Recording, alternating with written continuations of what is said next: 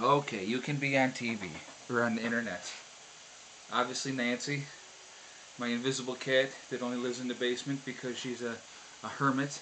Prepper Nurse 1 here, everybody. How are you tonight? I'm going to do the rest of my videos from the weekend from the property. They'll go up over the next several days, but I had to do a video on this. Cliven Bundy and the ranch out in Nevada.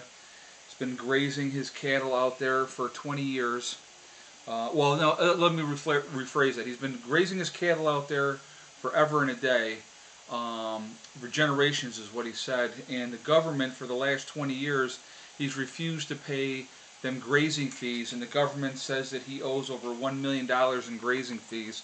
So they were getting his cattle, and they started that April 7th, going out there and rounding up this man's cattle, and they had over 400 head of his cattle.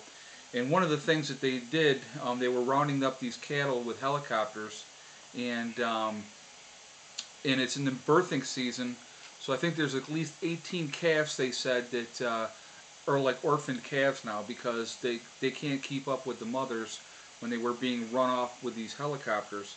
I guess one of his sons, Dave Bundy, was arrested for refusing to disperse and resisting arrest. There was a couple other protesters that were arrested, but the BLM is the Bureau of Land Management. That's who the BLM is, and so they are imposing their will with Gestapo-like tactics. And this is a part that I really enjoyed. You had a lot of the militia came down there and other people to help these people out and stand up for American citizens from this tyranny of our government that happens all the time. And the government backed down, and I just thought that was freaking awesome.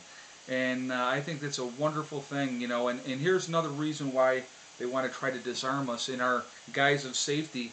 What if these people were not able to defend themselves and just stand up for themselves, with weapons and say, hey, listen, you're not doing this, this is not right. What would they have done then? The government would have beat them down, tasered them, done all these type of things. But people in this country stood up and they said, you know what, this is ridiculous, this is not right, and good for them. And makes me proud to be an American today when I see something like that, people standing up to when they think something is wrong. And you know what, if this guy's been, his family and generations of people have been grazing their cattle, and now all of a sudden the government decides, however long ago, that they need to pay grazing fees. Come on. I mean, it's just another way to screw the hardworking people of this country. And good for them for refusing to pay those taxes. And good for them for standing up and doing the right thing here. I just think it's fantastic. I mean, it's like, the government just keeps taking and taking and taking and taking. And you know what? Hardworking people are getting sick of it. And I just want to applaud everybody out there for, standing up and saying, no, enough is enough.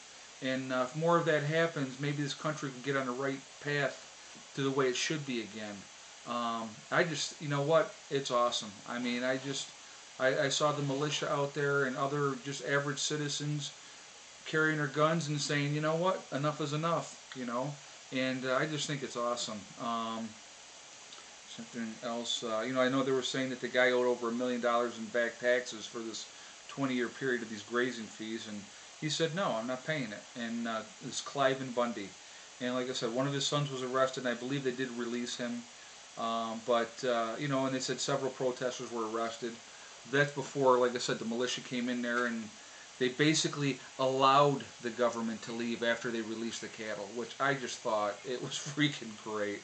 I'm sorry, but you know what? If you think I'm wrong, I'm sorry, but I just think it's a wonderful thing that people standing up and saying enough is enough. We need more of it in this country because these people just think that they can do whatever they want. They're like Nazis. They act, you have this secret police that's going to come through and decide what's okay and what's not okay, and it's crazy. But anyway, God bless you, Cliven Bundy and your family, and I'm glad that the government backed down. It's awesome. I'm glad to see it, and I just had to put a video up of this up. I I saw that the conclusion of it, how it went today, and I just think it's awesome. You know, good for you.